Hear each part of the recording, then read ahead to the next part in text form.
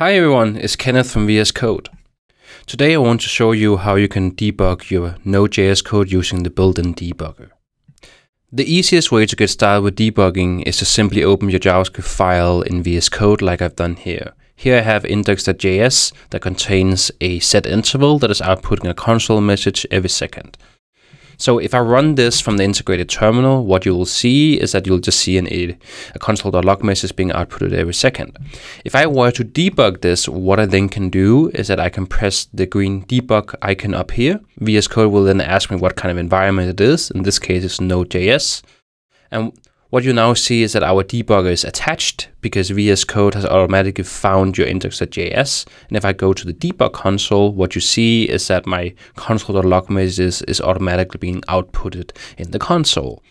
So if I set a breakpoint, what you now then see is that my breakpoint will get hit. And I have my variables pane out here. I can see the local scopes. I have my watch panel because I set a watch for my variable I, and I have a call stack to basically figure out what's going on behind the scenes. And I can continue this, and for next iteration, second after, my breakpoint will be hit again. So this is a super simple way that you can get started by using the Node.js debugger in VS Code. The next thing I want to show you is how you can use the VS Code debugger in combination with your favorite terminal. So what I have here is a simple Node.js shopping cart project straight from GitHub. It's a Node app that is powered by Express, using a bit of Express session and using handlebars for rendering. So it's a straightforward kind of server-side rendered app. So what I've done here is that I've checked out the repository. So it's locally on my computer. If I do a ls, you can see it's kind of here. So the first thing I want to do is that I want to start and open this repository inside code. So I now have Visual Studio Code open. There's the README. So let's take a look around. There seems to be this app.js that is creating an Express instance and setting up the web server. There's this routes index.js file where all my routes for the various pages are. This seems to be like an interesting place to debug. So the next thing I want to do here is to configure the Node.js debugger in VS Code. And the way you do it is that you go to the debugger section over here, and then in the top here you can see there's no configuration right now. So if you say add configuration, what you're then getting asked here is that what kind of environment do you want to set up. In our case, we want to set up a Node.js environment. And then the next thing is that you have to pick like a configuration template. So this is our templates and how you can configure our Node.js debugger. What I want to do here is to use attach to process template. And let me explain what that actually means. So I have a new file called launch.json. This launch.json file is the configuration file that you save inside your repository that basically tells VS Code how to configure its debuggers. So what I have with this first configuration here is that first of all you can see it has the request type called attach. So it's basically a way for us to take our debugger and attach it to something. And you can see that the process ID is calling a command called pick process.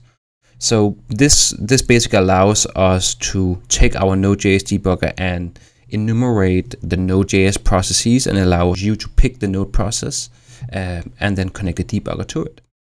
So if I save this file, you'll see that I get like two new configurations up here, and what I'm interested in is basically attached by process ID.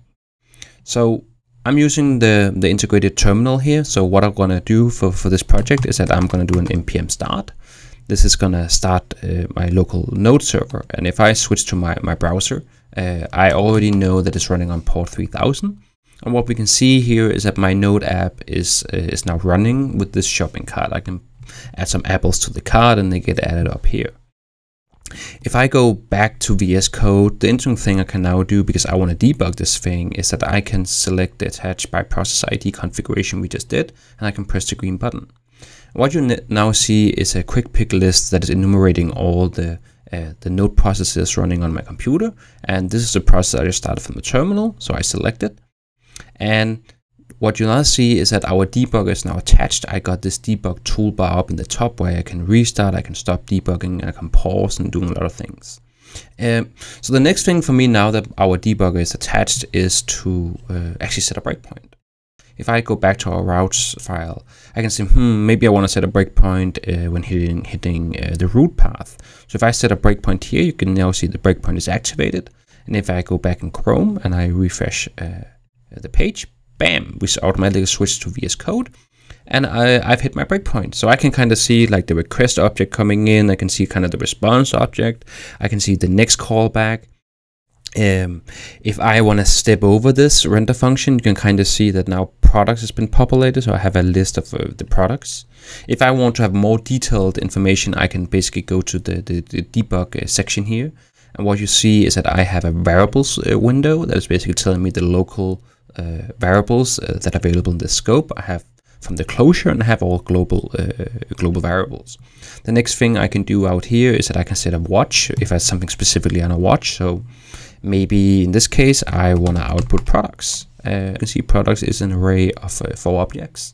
I also have the call stack, so I can kind of see what has gone on inside Express and or other parts of my application.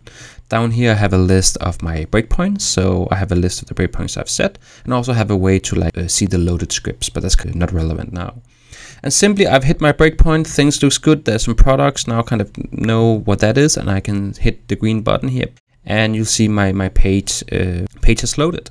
So really, this is just a simple way that you can configure the Node.js debugger in VS Code to connect to any Node process that's running on your system. I started my Node process here from the integrated terminal. It could have been in my external terminal. It could have been via grunt script or whatever. You don't need to use VS Code's task system, anything like that, to attach to already running Node processes. The last thing I want to show you is how you can use VS Code to launch a Node process to make things even simpler. So I'm back here to my Node.js shopping cart project. But if I go back to the launch.json file that we were creating before, you'll notice that I actually have another debug configuration called launch program. And that's because VS Code has automatically generated this config by extracting your npm start script. And what you'll see is that the request type of this configuration is now launch instead of attach. And what this launch configuration will do is it will launch a node and attach our debugger. So it's kind of a combination of what I've been showing before. So let me show you how that works. So if I go to the debugging section, I can say launch program. And what you'll see down here is that my node process is being launched and the debugger is attached. And that way I can super easily just press the debug button from VS Code, launch my program, and start using the debugger.